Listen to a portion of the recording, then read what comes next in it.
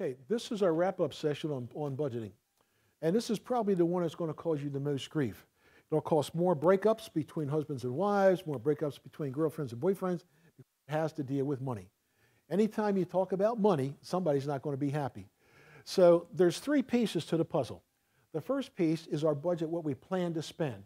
I have planned income from the two sets of people working, and then I have unplanned income. For example, if you have a credit card and you can get cash back on your credit card, that's an unplanned income. If somebody works overtime, that's unplanned income.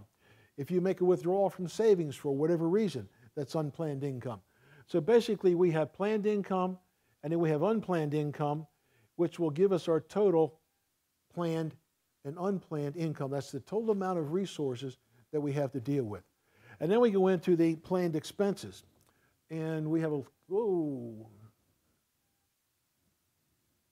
and I've just listed a couple of these up here to try and get a feel for what we have. We've got an allowance. Everybody has to have some spending money in their pocket.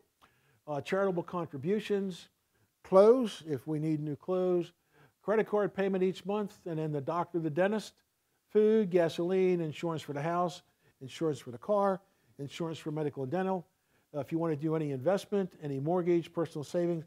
But these are the things for which we plan to spend, plan to spend our money. And I've left some blanks down here at the bottom. By the way, this sheet's available also for other things that I may not have identified. But usually this is where the bulk of your expenses come from.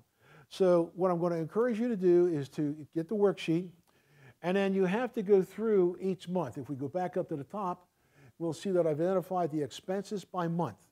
So you say to me, why is it important that we understand the expenses by month? There's something called cash flow, that in some months you will not spend all the money you bring in, because in other months you will be spending more than the amount of money you bring in. For example, your taxes are always due at the end of the year. That's a December expense. Typically, your house insurance and your car insurance are due in June. Unless you pay it on monthly, it's a one-time expense. So you have expenses that occur once a year that will affect your net income in any given month. So I'm going to encourage you to do just this piece to set it up. Now, the question becomes, how do you know what you've been spending? The best way to find this out is to go back and either A, look at your bank statements, or B, look at your checking book, your checkbook, and see what items you have identified within your checkbook as to where you are spending the money. So let's assume that now we've gone through piece one and we have completed the planned income. Then we need to go to piece two, which will be the actual expenses. How did we actually measure the income? Did we get the income that we planned? Let me get down here. Did we actually get the income that we had planned? And did we actually get the unplanned income? And did we actually do the expenses? But the third piece is the key to this whole budgeting exercise, and that's called the variance. And the worksheet is set up so that if you take the planned income and you subtract from it the actual income, the difference will get you whether you were plus or whether you were minus. Did you bring more planned income than you anticipated, or did you bring in less planned income?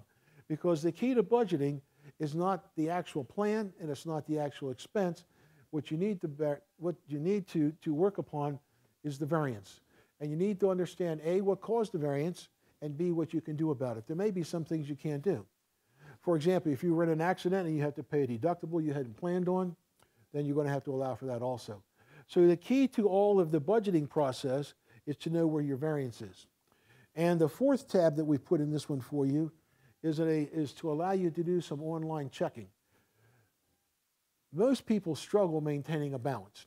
So I've set the worksheet up so that you will have your initial balance starting out at the beginning of the year, and then you can either enter your credit, which is money you have coming in, or your debit, which is money that you have coming out, and it will automatically total for you at the end of the year. I put this into an Excel spreadsheet so that you have a date, you have a reference to the account, whoever it is, credits and debits, so that at the end of the year, you can come back and you can sort this and determine where your actual expenses were, where your actual incomes were. You can do subtotals on each of those so that you have a much better feel for where your money was spent and where your money came from, giving you your net result for the end of the year. So again, back to the budget. It's set up by month with categories, feel free to add into the categories you need to add into the categories. And then it will automatically total to you, total to the right, and it will also total to the bottom. So you will notice by each line what your total was on income, for each line what your total was on an expense, and then for each month what was your net. What was your planned income less your planned outgo, and that will be your net. So you'll have it for both the budget side, the actual side, and also for the variance side. So again, I'm going to encourage you to go out and to do this, to look at where your money's coming from, where is your money going, and if you don't like where it's going, maybe you want to make some changes to your budgeting process. So feel free to use it, and I hope you find it useful in your life.